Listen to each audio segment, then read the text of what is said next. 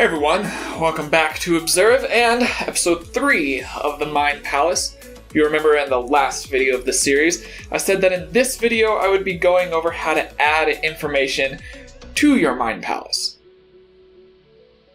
Yeah, I mean that's what we're doing, let's go.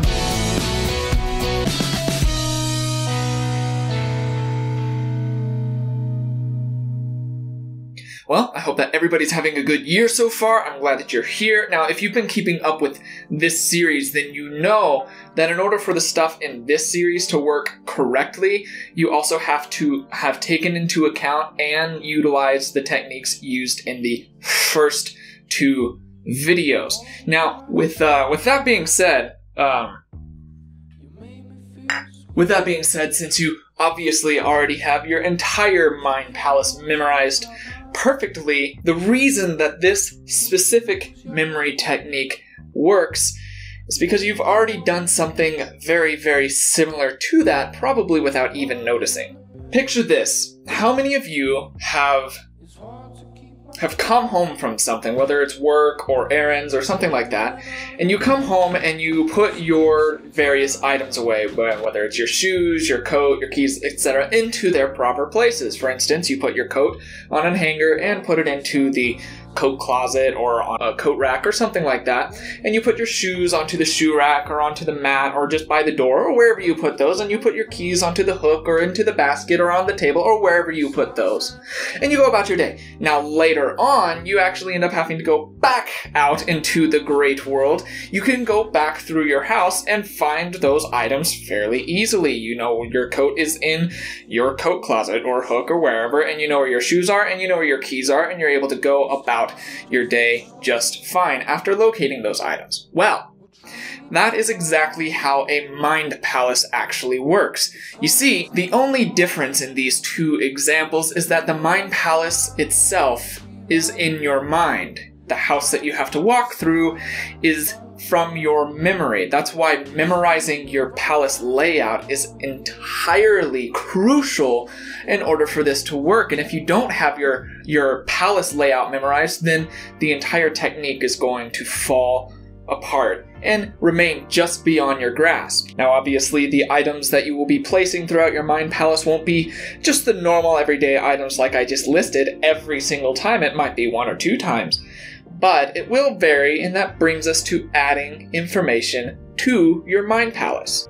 Okay, so the very first step that you need to take, and is very, very often overlooked in the videos, tutorials, and books, is that you need to categorize the information that you have into a numerical list. And this can be done for everything. It genuinely can be done for everything. Say, obviously, if it's a grocery list, then that won't be a very big issue for you. You could just be, all right, so I'm just going to put numbers next to the groceries. If it's a shopping list, same thing.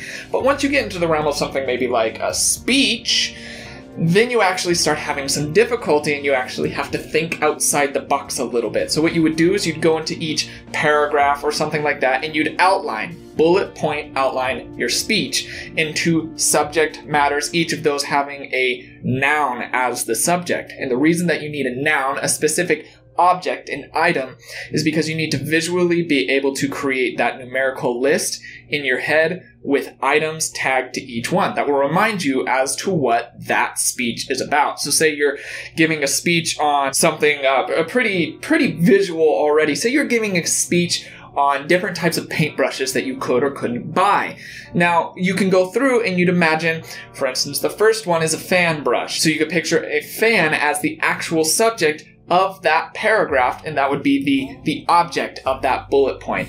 And you'd picture a fan. It could be an old fan, it could be a rotating fan, it could be any kind of fan, but the fan that you picture will be the thing that cues your memory into remembering that paragraph is about a fan brush.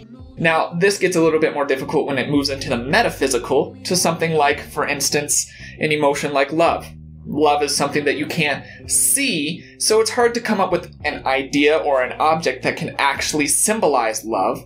So what you could do, for instance, is picture, well, a very shiny, glittery red heart that's floating in a cloud of pink smoke. Try to make it as visually stimulating as you possibly can, and this is actually very, very important. The visual stimulation is key. Try to make your object as visually stimulating as possible. Movement, colors, textures, etc. All of these are enormous in this memory technique. Now, once you have created your list, your bullet point list, full of visual objects that tie into each numerical point, you can start plugging it in to your mind palace. Now, if you remember in the last video, and if you followed what I told you in the last video, I told you to go through your mind palace, pick out a single route that you will always walk, and each object needs to be numbered 1 through however many that you go through. And now, this is where it gets simple. You take number 1 on your list and you plug it to number 1 in your mind palace, and so on and so forth. Now, say for instance, you have something like, well, shoes on your list. And shoes on your list is number 4, but number 4 in your mind palace is like your computer desk. However, number 8 in your mind palace is a mat by the door, so you think to yourself, well, why don't I just put the shoes onto the mat by the door, and that'll make it more logically sound in my mind. And while this sounds like a good idea, it will actually wreck the uniformity of what the mind palace is supposed to be. Because if you remember, your brain loves repetition. And if you don't feed repetition to it, then this technique isn't going to work for you. So regardless of the number on your list, if it doesn't make any sense in the area in your mind palace of the according number, it does not matter. They have to line up. So if number 4 is shoes and number 4 is a computer desk, then that's just how it has to be. And you can picture dirty, grimy, muddy shoes sitting on your computer desk and getting everything all dirty, but the shoes are there and you can see them and maybe they're moving by themselves and whatnot. Try to add as much visual stimulation as possible, because your brain remembers visually far better than just words. And I've gone over this in multiple videos in the past, and that's what this technique hinges on, is that visualization of the list according to your mind palace. Now you go through your list and you plug it all into your mind palace, and then that makes it to where you walk through your mind palace when you get to number 4 on your list, or when you get to your computer desk, which is number 4, you can see, well, the shoes that you put there earlier. Now, that is actually how you add information to your mind palace, and you continue to rehearse that route. You continue to rehearse those items in those orders, and then you plug in the items from your list that you've made into those, and it all comes second nature, and you're able to virtually walk through your mind palace and see the items that are in there. And that wraps up today's video. If you have any questions about what we covered today or in the past couple episodes, go ahead and post them below. And then next episode of this, which will be the finale of the Mind Palace series that I've done here, I will answer those questions to the best of my abilities, give you any pointers and tips that you might be looking for, and then also there's a little something at the end that's kind of as a bonus. So if you want to find out what that is, you'll have to stay tuned to the next video.